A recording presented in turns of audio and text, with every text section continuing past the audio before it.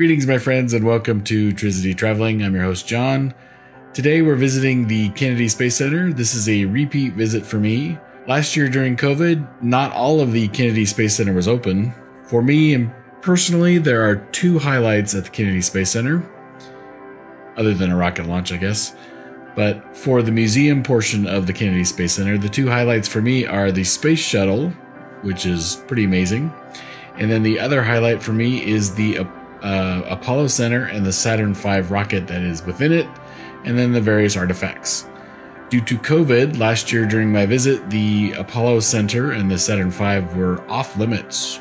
No going there. Unfortunately, you could not ride the bus due to their COVID restrictions. This year, however, everything was open. So before we get to the Apollo Center and the Saturn V rocket, please take a second to click the subscribe button, hit the reminder bell, and then you'll get notified about all my trips and experiences. Without any more delay, chit-chat, and all that stuff, let's go visit the Kennedy Space Center in 2021.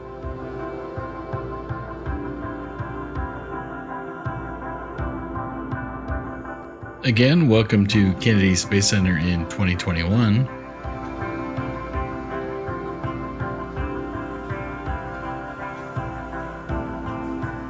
There are a couple new things here to see since last year.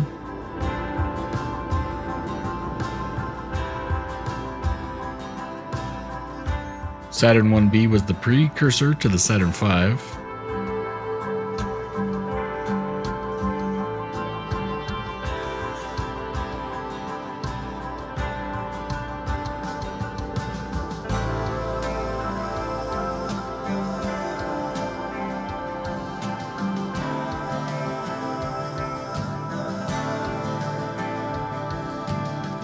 The Saturn V first stage was powered with 5 F1 engines.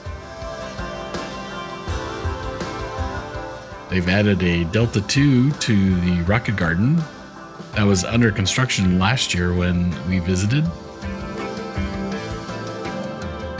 It's next to the Saturn 1B booster.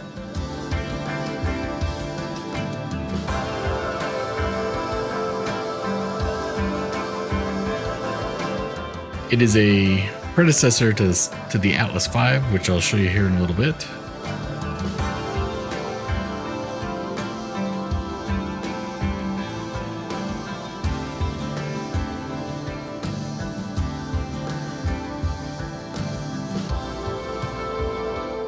Must see the Space Shuttle, of course.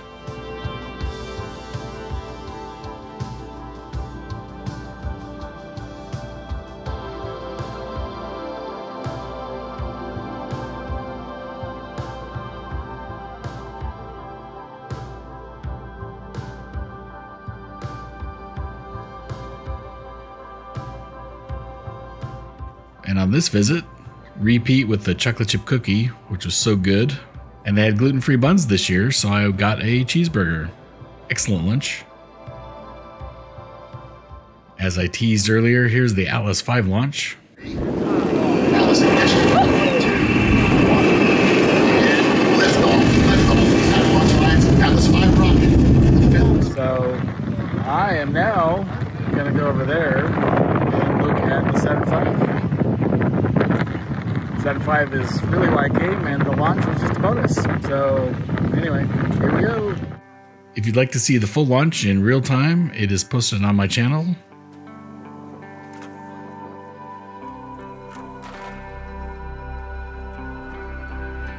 Heading into the dedicated Apollo Center. And of course, the first thing you are presented with is the mighty Saturn V 5 F1 engines in the first stage.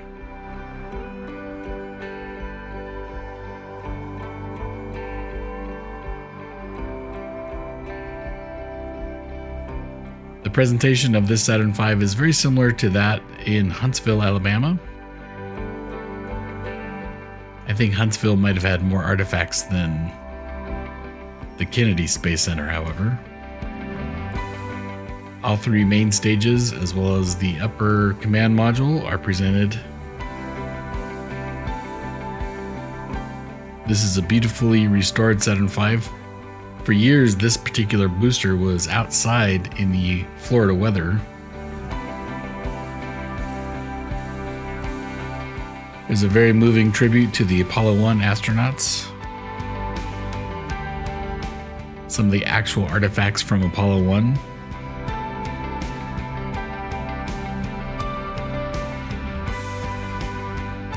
I really like the center quote, "Follow your passion. Once you find it, put your mind to it." I think those are very inspirational words.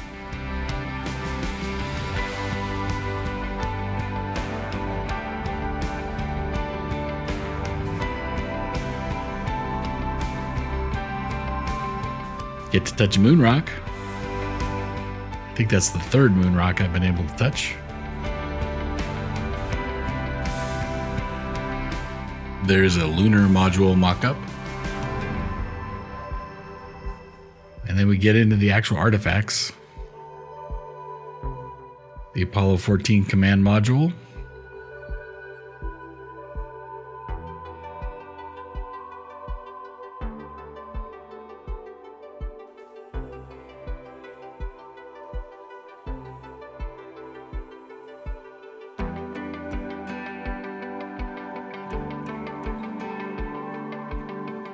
Alan Shepard's actual moon suit.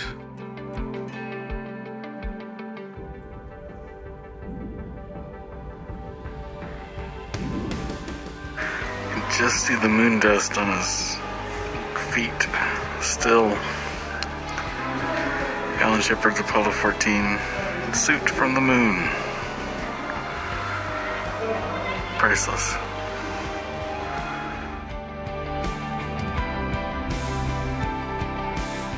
And I've always found Jim Lovell on Apollo 13 inspirational. This is his flight suit from Apollo 13.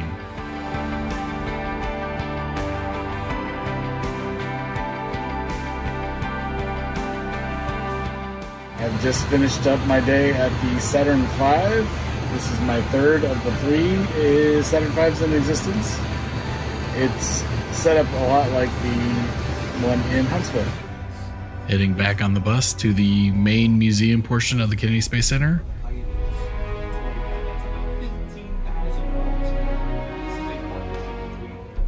And as always, remember to exit through the gift shop.